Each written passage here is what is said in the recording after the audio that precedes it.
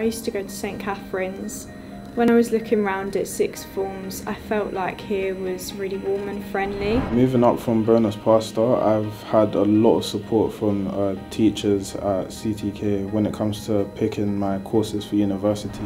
At St Mary's there's a broad and balanced curriculum offering students the opportunity to study either A-levels or vocational qualifications. For those students who have achieved the highest GCSE grades, they will be part of our Advanced Graduate Programme.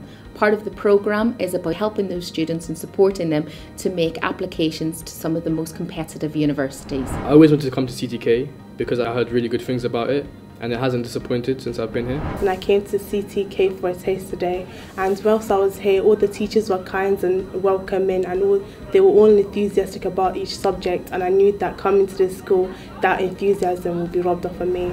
I think one of CTK's strengths is definitely its diversity and inclusion, and its ability to just accept people from just a multitude of different backgrounds with belief systems, and just to really encourage them to flourish academically over time. What's special to me is the general support from the teachers and the staff. I'm at the Advanced Graduate Programme, which is where CTK is offering me extension activities and extra work to do at home, which can improve my knowledge and what I know in the subject. CTK St Mary's is situated in beautiful surroundings here in Sidcup in Kent. We have high expectations, and this is reflected in our teaching and learning.